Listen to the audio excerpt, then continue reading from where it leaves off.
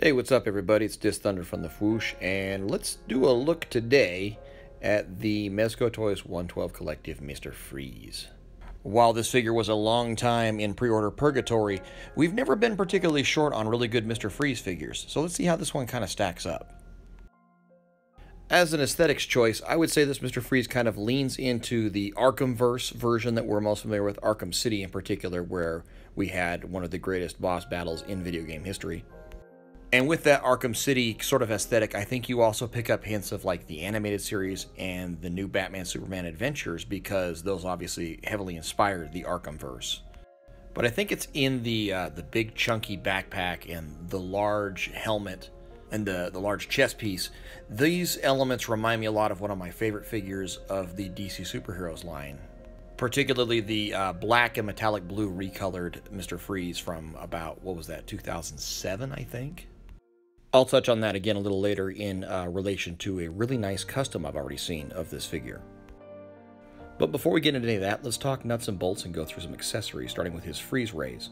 Now this first one here, there's a smaller version that can fit in a holster. There is a little bendy wire that you can insert into that, or the BFG freeze ray here that goes in a little spot below the handguard and the trigger. This one is a really nice looking piece with all the flock material on it, and it has a light up feature. It's obviously the much more impressive of the two, but I have to admit I'm kind of partial to the small one just for posing and playability. Doesn't take away from how imposing this thing is though. I kind of wish you could fit one of the freeze effects into that barrel. I'll show you which one, you'll figure it out, but that's a very minor nitpick. Let's talk about those freeze effects, and first let's talk about this foot effect that you put over a figure's foot. This thing is really cool. Oh God, Dustin. Cool? Seriously? Anyway, you would use it to make it look like you froze a figure's foot in place. I use that in some shots later in the video. I can show you more detail. This one would go, ideally, I think, over at the face or the head of a Mezco-sized figure. It could also fit like over a hand or a forearm, something like that. And then the last one, I thought actually plugged into the freeze ray, but it doesn't. It's more of a just kind of static in place. That would clip on like a torso or something of similar size, like kind of in place where he's left the effect. I don't know, fire and forget kind of thing. Let me bring him in a little closer here and we can discuss some articulation. The head is on a double ball joint, meaning there's one that goes into the head itself and then one that goes down into the collar.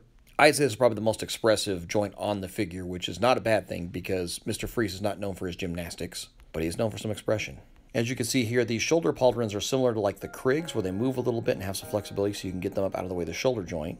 There is a hinge swivel single elbow there, which I know is not everyone's favorite, but it is functional and it seems appropriate not only for the character but for the suit. You can see there is a little bit of torso range, kind of an upper and lower ball joint like normal. And the hips, they are ball jointed, but they are limited, I think, more by the suit than the actual body. So you're not going to get a real wide splits. You can get a fairly adequate double jointed knee band there. And then the boots actually have a decent range, but the more important thing is they feel like they're weighted, they're sturdy. They seem to be able to like offset the weight of the backpack, which is really the more important job for an ankle joint for a figure of this kind of build.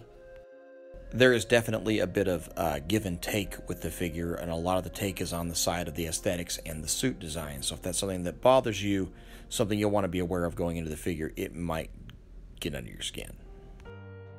And let's get in a little closer so I can show you some of that aesthetic. Here's the freeze gun again with the LED turned on. You can see it has kind of a quilted pattern on the lower legs, and then a kind of a dive suit feel actually overall. There's the patterning there, and then on the torso, and it looks like an insulated costume, so that of course makes perfect sense. I have to mention though, an interesting idea that I saw from one of my friends on Instagram, Frigwam. He changed it out for the Baron Ben's black dive suit, which I imagine gives him a little bit better articulation, and also it emulates my favorite DC Superheroes version that I mentioned before. Let's come back to the smaller freeze ray, and you can see it here holstered on the side of his belt. The holster is removable, which is pretty handy because sometimes it gets kind of bound up back there. And you can see here's the cable winding around to the back of his backpack. I like it in this bottom port here, but you could also fit it in that middle one where the battery pack is hidden. You also have two alternate head options. They are very similar, if I'm being honest, but they're both excellent looking, so it's not really that big of a deal, I suppose.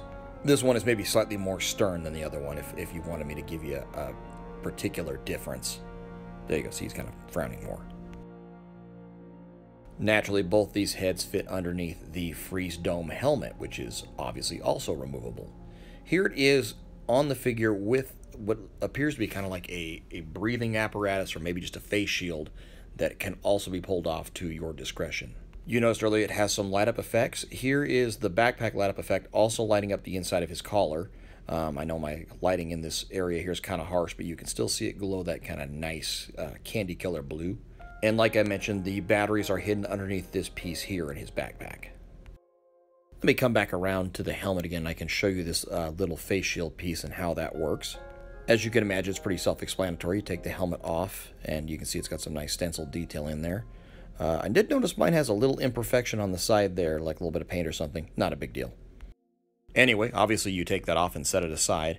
When you want to remove this face shield piece, the trick to it is just pull it up and straight out. Don't bend it forward. It's on a small tab that you could very easily bend and have, or break and have stuck in there for good.